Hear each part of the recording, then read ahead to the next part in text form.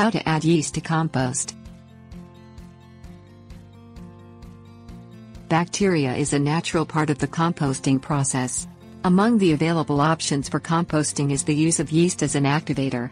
Yeast is not a necessary part of composting, and there is a debate about how useful yeast is in the composting process.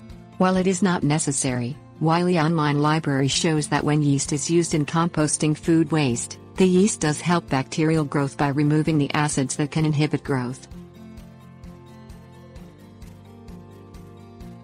Things you'll need: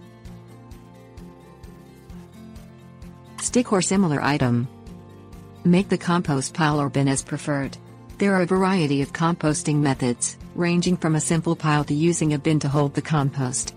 Avoid putting meat, bones, manure or inorganic materials into the pile. Meat and bones take too long to break down and attract animals.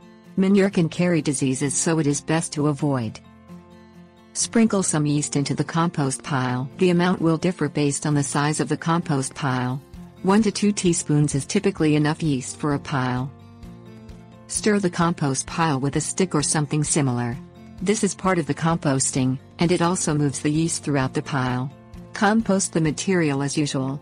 The yeast will help activate the bacteria and will eliminate acids that can potentially slow the composting process.